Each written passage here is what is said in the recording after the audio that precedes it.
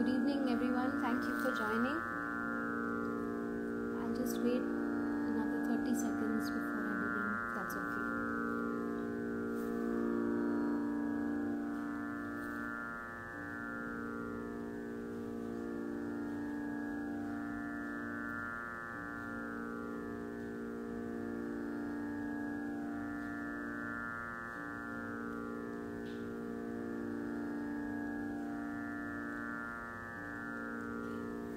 I'll begin now. Namaskaram and good evening to everyone. Thank you so much for joining us, for logging in at a time in which there is such a profusion of artistic activity online. It's lovely that you joined us. I am most thrilled to be part of this very lovely initiative, Off-Roading with Women by Ala, where we look at voices unheard, women who've been relegated to the margins in art, in literature, as a way to celebrate the sacred feminine in this Navaratri period.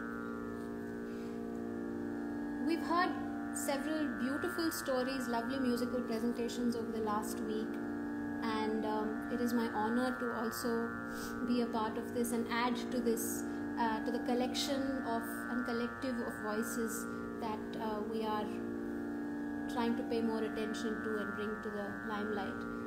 Having said that, of course, I'm no one to talk about bringing this extraordinary woman in the limelight, because what I'd like to do is give you some glimpses of the life of a really remarkable woman, Tarigonda Vengamamba. Tarigonda Vengamamba is not just a composer, not just a saint poetess, not just someone who's contributed to the body of musical work that we're able to dip into today. I think she was truly extraordinary because of the kind of life she lived, and I think she lived a life of example. She was someone who was born and who lived in the 18th century, in the 1700s, and even then at a time in which I think women were subjugated and lived lives of oppression, she truly lived a life on her own terms. She truly lived a life of defiance, and she sort of blazed her own trail and followed it throughout her life. She was born in a very small village of Tarikunda in Chittoor district in Andhra Pradesh, to a very, very humble background, but someone who rose to fame and renown because of her literary and her literary ability. So she was, as was the case with most young women at the time, Vengamamba was actually married off very young, at the age of 10 or 11, but she was also widowed very, very young, very soon after. And one of the first acts of defiance that she showed the world was that she refused to bear the customary marks of a widow. She refused to shave her head, she refused to wear white, she refused to let go of her Mangal Sutra.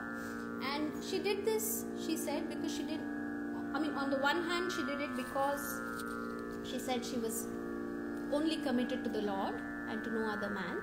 And on the other hand, I think it is a very, very radically feminist act to choose not to give up these marks of being married.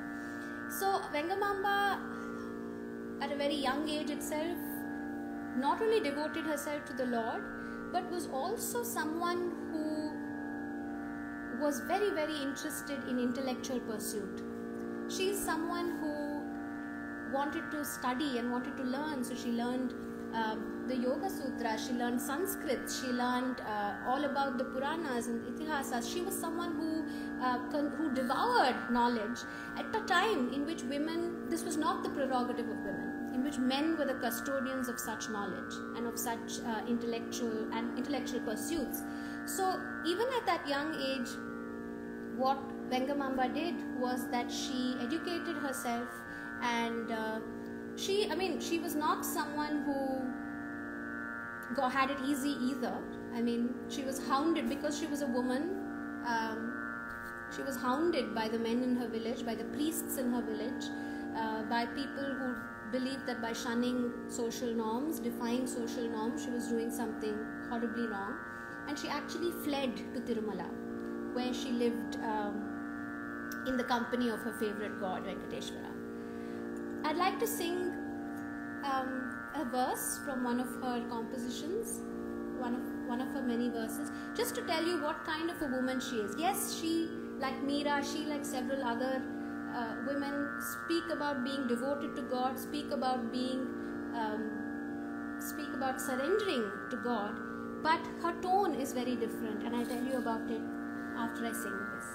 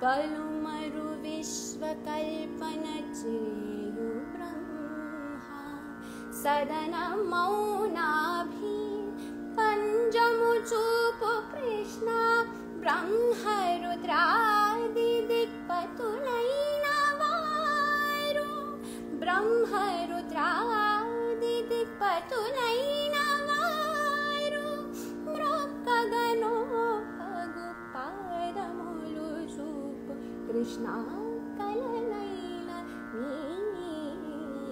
मूर्तिगानि अन्यंबुने man गनिपिंपनि अकि कलनैन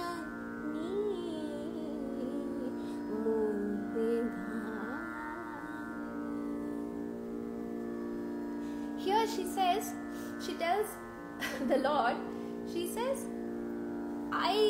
you're great and everything, but I want you to ensure that no one else appears in my dream but for you. So, she's not submissive. She's not someone who says, oh, please, I want no one to enter my dreams but for you. But she says she puts the responsibility onto God himself. She says, so she's a self-assured woman. She's, a bold woman, defiant, and she enjoys equal status with the God. He's an equal, he's a partner, and she says, she's not submissive at all. She says, you ensure that no one comes into my dream except but for you. Vengamamba was also someone who, because she, like I said, she was someone who was very who wrote a lot of intellectually stimulating work. She was very well trained. She was very well educated, and she was actually such an evolved soul that she saw beyond form and shape. She never really approved of the very divisive understanding of religion and God that we continue to have today. She says there is one universal Godhead. You can call him Shiva or you can call him Keshava, but he is one and the same. And she says, what is the difference between these two people? Does anyone worth his salt? Does anyone who is intelligent at all, how can they not perceive that there is actually no difference? And she says, you're all in a state of intoxication in which the truth is blurry, you don't really know what you're seeing, and you're not able to see, you're not bold enough, decisive enough, or patient enough really to explore the truth and to realize the truth. And the truth is that God is one. The truth is that this body and this existence is ephemeral, is transient, okay, and what we know is only worldly and sensual pleasures. But the ultimate truth, the essence, is one and is only one. She says, Somude Narasimha Namudatadaye, A Mahadevude Achyutudaye, Shri Mahavishnuve Shivarupamaye.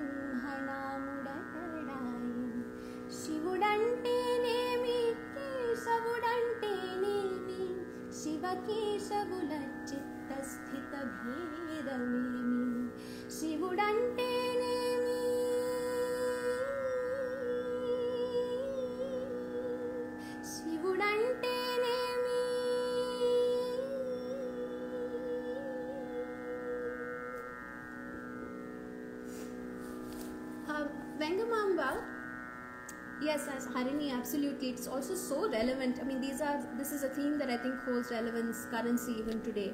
She says there is only one God. What is, and this was a time she was writing at a time in which there was these factions of Shaivites and Vaishnavites, and there was a war of ideologies.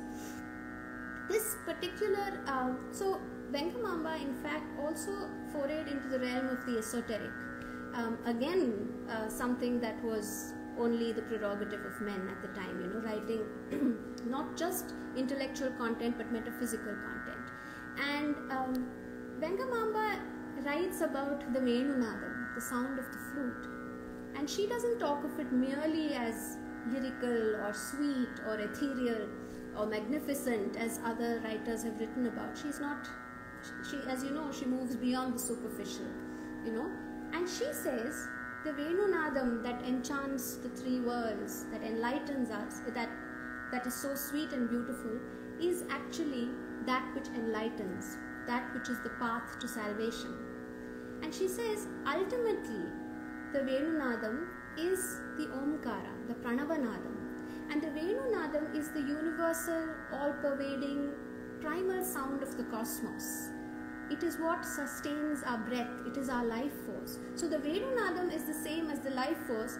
It is that, and there is therefore no difference between the Venunadam and us. In a way, she's saying it is in all of us and representative of the Advaita philosophy of non-duality, which is so interesting. Again, this is a time in which women did not have the chance, the opportunity, or the wherewithal really to delve into the metaphysical, because it was the men who were privy to knowledge at all, which itself is a prerequisite to understanding the metaphysical and the spiritual.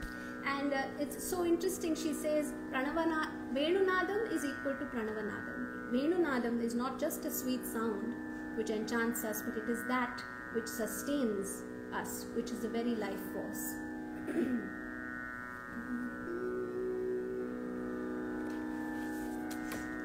Vinta vinta lai shauri Venunadamu.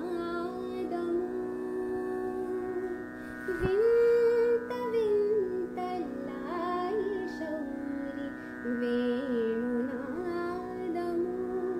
Niratamantaratma arasevari ainanadamu. Vinta vinta lai shauri Venunadamu. Niratamantaratma arasevari ainanadamu. Vinta vinta lai shauri Venunadamu. Trijaganmohanamainati divyanadamu. Trijaganmohanamainati divyanadamu. Meeti purakakanta tudanu mrose bodhanadamu. Meeti purakakanta tudanu mrose bodhanadamu. Vinta vinta lai shauri Venunadamu. Venunadamu. Sujanula kumukti pathamu చూపే నాదము. మోనులు విజన దేశమల్లు నిలచి విన్ననాదము. విల్త విల్తలాయి శౌరి వేణునాదము. వేణునాదము. చేనంటి దురితమునకు భయముంజేసే నాదము. మదిలో మనుపడిన విక్షేపములను బాపే నాదము.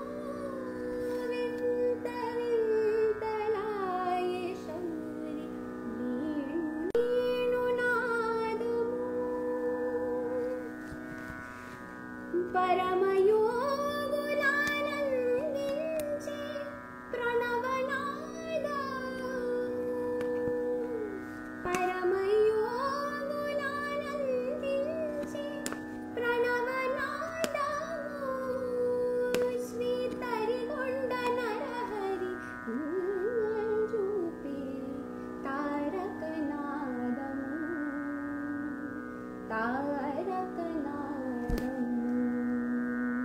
తారకనాదము. తారకనాదము.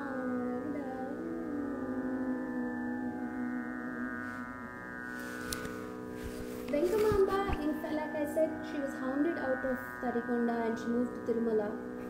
And here too she faced banishment, she faced insults, because she was a woman and she was a widow, and the priests, as all priests I think want to do, overreact. They didn't quite like her coming and offering her prayers at the feet of the Lord. And so she was also shunned. She was asked not to enter the temple precincts, not to enter the sanctum sanctorum. And I think she converted all of that into the most exquisite poetry and literature. I mean, she's written yakshagana, she's written dance ballet, she's written kavya. She has written prolifically. So this is someone who converted all of that into her artistic and literary greatness. And time is we're running out of time, but I do want to quickly share a small incident, which is, of course, it's lore, but it's something that I like because there's a little mischief in it and it's so interesting. So it is said that when she lived in Tirumala, the Lord used to visit her every night, and they used to spend all night talking about her poetry and her literature and bantering and having a wonderful time. And before dawn broke, he rushed back to the sanctum sanctorum. And on one particular day, they were so engrossed in their conversation and in their exchange that he didn't quite realize, and he suddenly heard the Suprabhatam from the temple, and he suddenly realized, oh my God, the sun has risen, and even God is scared of the pujaris, and he said, oh my God, the pujaris are going to see that I'm not in the Garbhagriha. And so he has to rush, and so what he does is he tears himself away from Vengamamba's grip, and he rushes, and what happens is he leaves a little bit of his uttariya behind in Vengamamba's hand. And when the priests open the door of the sanctum sanctorum, they are appalled. I mean, it's quite easy, I think, to shock priests, but priests are appalled because they say, oh my goodness, why is only a little part of his uttariyam on him? And because it's ripped apart, and they're horrified. And they finally trace the uttariya back to her house, and they sort of eat humble pie. They realize that this is someone who, of course, someone who has been, someone who is in, not only has deep love for the God, but whom the Lord also respects. And it is, I think, a moment of vindication for me and for other women to know that firstly, the Lord treated her as an equal, and secondly, that the priests finally had, all the priests who shunned her and banished her and exiled her, had to finally bow down to her and say, yes, you are truly, you are truly someone who is deserving of entering the temple and of being with the Lord. And it is said, and I'll end with the Mangala Harati that she has written. And this particular, this Mangala Harati, in fact, is sung even today during Ekanta Seva at Tirumala. And it's not great because it continues to be performed in a live temple, but I think it is great because of the content. And it is so beautiful. I think only a woman really could have written with such sensitivity and such empathy. She doesn't, it's like a vote of thanks. So she doesn't only say thank you to the Lord and thank you to Alameda Manga and thank you to the priest, but she also says thank you to all, she says thank you to the Madavidhis, thank you to the chariots, thank you to the umbrellas, thank you to the storehouses and the granaries, thank you, she says, to the people, the gopuras, thank you to like the chariots and the charioteers. So it's so wonderful because she is offering thanks not only to animate objects but also to all inanimate beings which are allowing for us to partake of the worship of the Lord. And like I said, I think it takes a woman to see, to be so sensitive about it, and also to really be aware of the centrality of synergetic, interdependent relationships in our lives. If we don't build and cultivate synergy with other people and other objects, it's impossible to get work done. And she so beautifully talks about it. She thanks the gardens, she thanks, like I said, the storehouses, the granaries, she thanks everybody. She thanks even the umbrellas that the Lord is taken out under when he goes in procession. And this particular Mangala Harati continues to be performed today. So I will end with this particular thing. Thank you, Allah, for this opportunity, and thank you all for listening.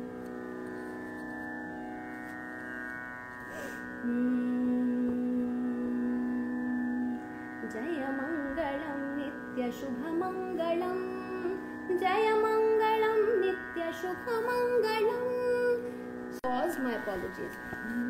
श्रीपन्नगाद्रिवरशिखराग्रवासुनकुपापान्धकारघन भास्करुनकु आपरात्परनित्यानपायिनैन मां पालियलमेलु मंगम्मकु. जयमङ्गलं नित्यशुभमङ्गलं जयमङ्गलं नित्यशुभमङ्गलम्. श्रीपन्नगाद्रिवरशिखराग्रवासुनकुपापान्धकार घनभास्करुनकु आपरात्परनित्यानपायिनैन मां पालियलमेलु मंगम्मकु. जयमङ्गलं नित्यशुभमङ्गलं जयमङ्गलं नित्यशुभमङ्गलम्. శరణన్నదాసులకు వరుమిత్తునని బిరుదు ధరించియున్న పరదైవమునకు. శరణన్నదాసులకు వరమిత్తునని బిరుదు ధరించియున్న పరదైవమునకు. మరువదలది బిరుదు నిరతమని పతినియే మరణీయాలమేలు మంగమ్మకు. జయమంగళం నిత్యశుభమంగళం जयमङ्गलं नित्यशुभमङ्गलं जयमङ्गलं नित्यशुभमङ्गलं जयमङ्गलं नित्यशुभमङ्गलं नित्यशुभमङ्गलं नित्यशुभमङ्गलम्. Thank you for listening.